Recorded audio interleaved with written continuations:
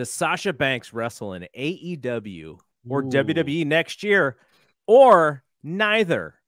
She's supposed to be at the Tokyo Dome to not to wrestle, but to possibly challenge for the Stardom belt that is being defended there.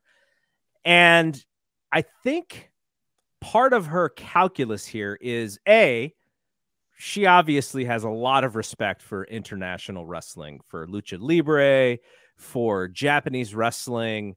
But some of this is also kind of, I think, sort of going like, okay, like I'm going to show the two biggies.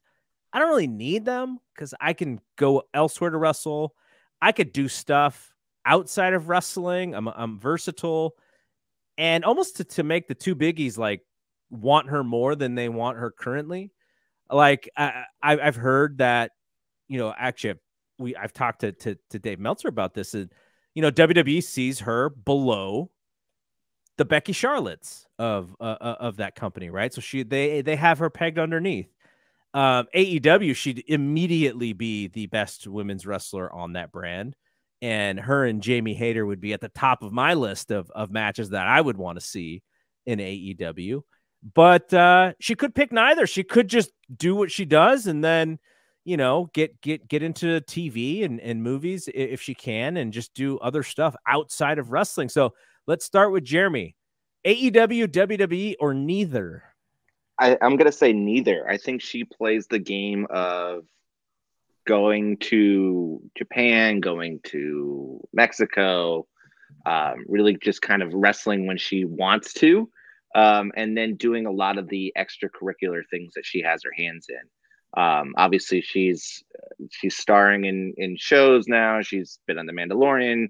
I think she has like a CBD company as well. I think that's like an award-winning CBD company. Snoop Doggy Dog. And so like she's got a lot of things going on. I don't think she needs AEW or WWE at the moment. I think eventually she might return to the WWE, but I think for 2023, I think she plays the field, and I think she really ups her value.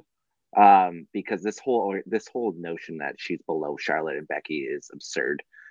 She is world class, and so I think she's going to show them in 2023. I think 2023 is a massive year for her in kind of growing her brand outside of WWE and becoming more of seen as Mercedes versus Sasha Banks. All right, Ryan, what do you think? Yeah, I agree with a lot of what Jeremy said. I think, and for a lot of the women in WWE, their best matches have been with her. She's that one constant. It's totally ludicrous to act like she would be below Becky and Charlotte in any capacity. I feel like if that was communicated to her as reported, that she's going to have a chip on her shoulder, and it's hard for me to imagine her going right back to WWE. I think she'll end up there eventually. But right now, she probably wants to prove them wrong. So, whether that is just doing the indie thing, going over to Japan and Mexico, or going to AEW for a little while at least, I would say AEW if it's one of the two for the immediate future, just because of how things have shook out at WWE recently with her. All right, Ben.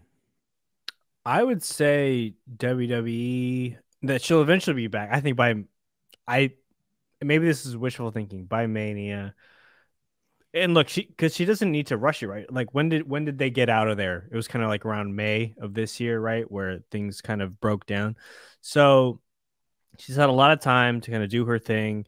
And in some way, she's kind of outgrown WWE, right? Once you enter the Star Wars universe, I don't know, that's a whole other monster than WWE fans, right? So she's already there. And obviously, she's going to do the New Japan thing, but I feel like she's going to be back in WWE.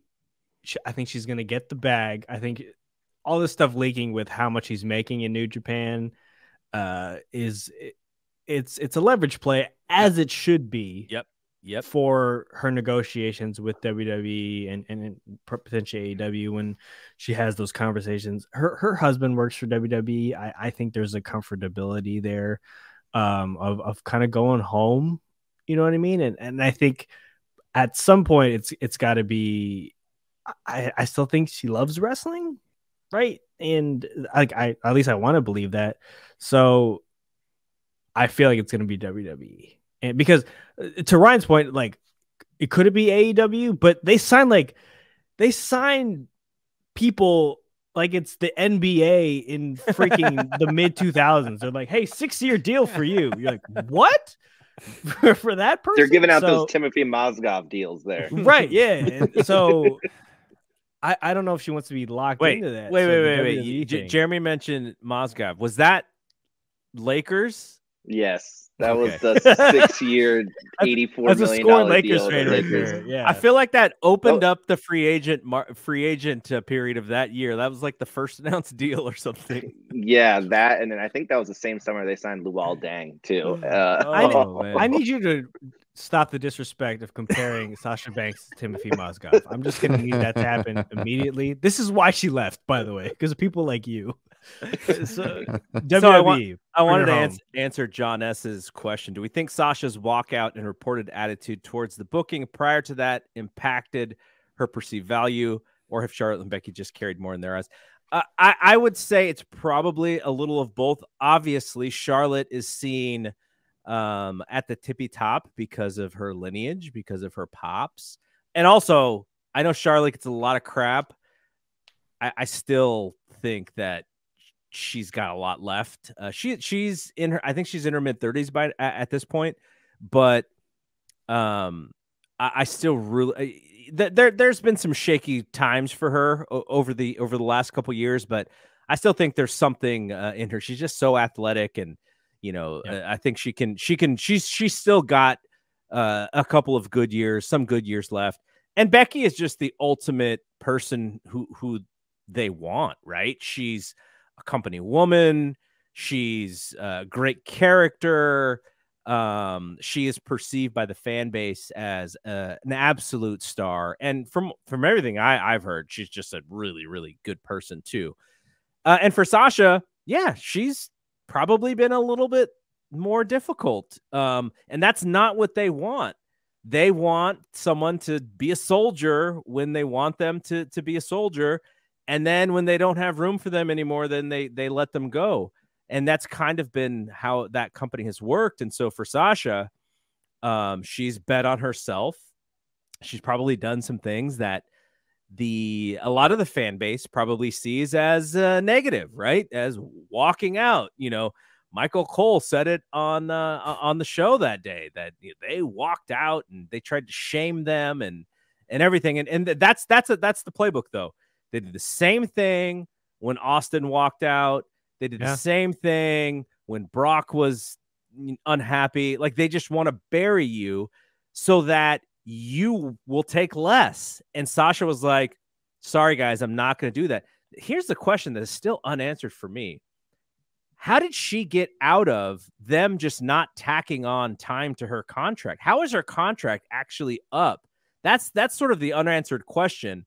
And I know I've talked to Dave about this, and he thinks maybe it's just like, well, I mean, he doesn't know for sure, but he said maybe they just thought that they would be in her good graces and they chose that route. But here's what I think is going to happen. I don't know anything. I literally have no idea what's going to happen, but I see this as she's going to play as many sides as humanly possible. She's going to do the Stardom thing. I think she's going to possibly do some stuff in AEW. Does that mean she's going to sign a contract? I would say no. But then Dragon Lee just signed with WWE based off of him doing a match in AEW, uncontracted. So maybe Tony doesn't do that. But maybe Sasha is a big enough star to where he's like, yeah, short deal. You come in for these matches and you work Jamie Hayter or whatever. But I still think eventually her time is going to be in WWE. And I have one reason why. Mercedes Moné or Mercedes Vernado, whatever her name is going to be outside of WWE, does not hit like Sasha Banks. Sasha Banks is the single best pro wrestling name WWE has come up with in this era. Really, and her name value as Sasha Banks means way more than her name value as Mercedes. So for good business, I think she works it out with WWE. Triple H hopefully is going to be amenable to some of the things that she wants to do outside of wrestling where Vince wasn't. It just makes so much more sense to me that she eventually ends up in WWE. But if I was to answer my own question, I think she wrestles in AEW first. That's my answer.